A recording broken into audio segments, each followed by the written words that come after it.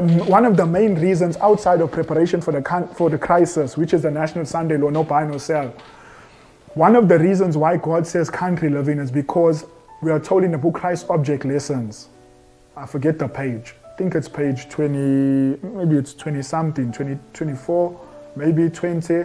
She says, the beauty of nature itself draws the soul away from sin to purity, holiness, and God. Nature itself, she says, draws the soul away from sin and worldly attraction to purity, holiness, and God. Nature is a lesson book. As we got the Bible as our lesson book, nature is the second lesson book that reveals the character of God. As the Bible does it, so does nature. Now think of it. You are striving for perfection. Why wait for the Sunday law? We already have odds against us. It's best if you want to develop that perfect character. Psalms 37 says, mark the perfect man. Oh, it's Christ Object Lessons. Thank you. Page 24, paragraph 2. Now, I want you to also write down this quotation. Country Living, page 13. Country Living, page 13. Listen to this powerful quotation. Not one family in 100. Please tell me, what is the percentage of that? What percentage is that? It's less than 1%. Not one family in 100 can be benefited by residing in the cities. How many people can be benefited by being in the city? Not one in 100.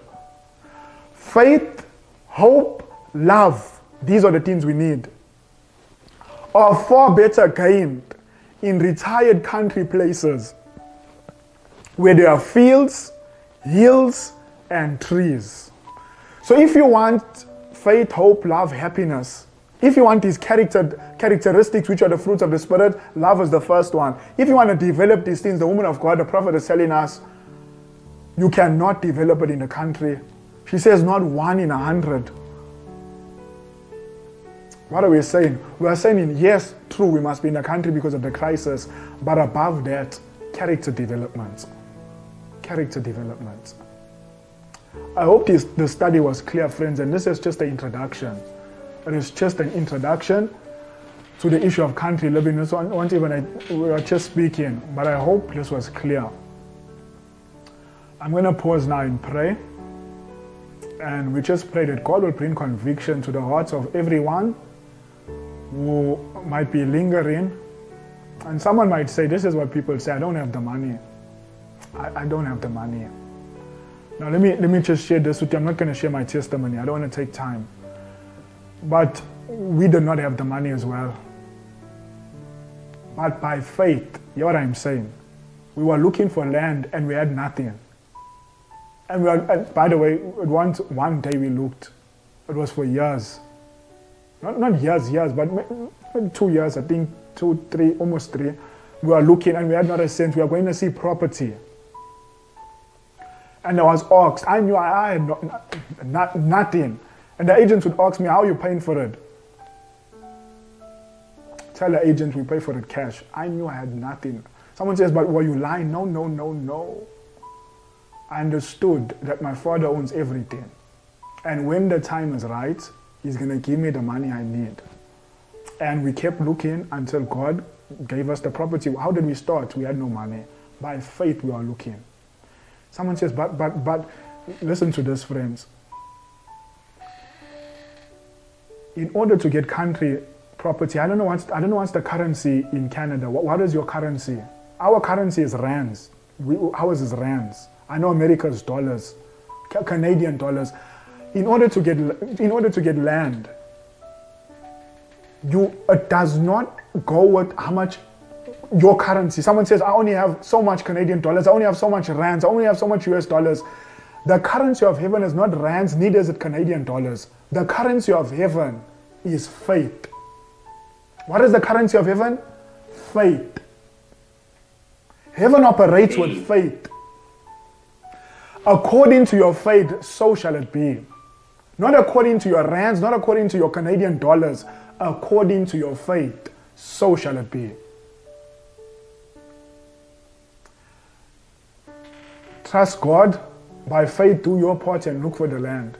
And God will bless you. It's not God's will. God will pay for it. God will pay for it. I want to ask a question.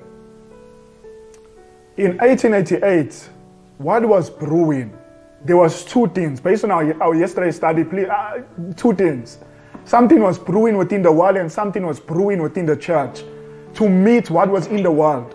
Can you remind me what was brewing within the world?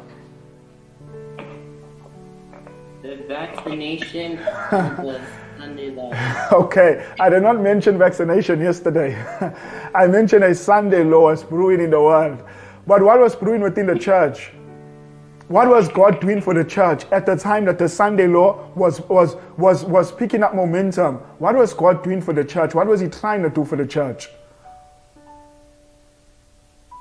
Remember, righteousness by faith. There were two men that God sent with that message, Wagner and Jones. Now, I believe that the Sunday law is brewing, and there's too many friends, too many prophetic events. Literally, there's just too many to show that.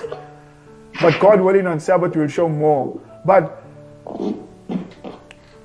I believe that we have come right back to 1888 in a sense. So what do I mean?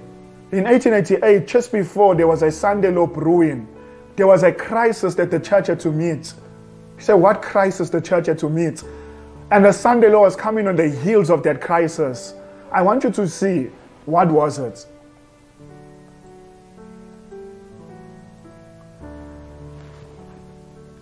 It says, this was on May 10, 2021. This article came out from the National Catholic Reporter. It says papal vaccine campaigns offered punishments, rewards 200 years ago. So I wonder what 200 years ago would have been from 2021. Let's keep reading. It says, when popes were king, they ordered all their subjects in the papal states to be vaccinated, using punishments and rewards to convince the hesitant and making sure the poor and prisoners were inoculated as well. Okay, so back then, 200 years ago, the papal system forced upon the masses to receive the poison within them. Continues, it says, Vatican News recounted how, as smallpox epidemic swept central Italy at the end of the 1700s and beginning of the 1800s, how Pope Pius threw the full weight of his temporal power behind a vaccination campaign.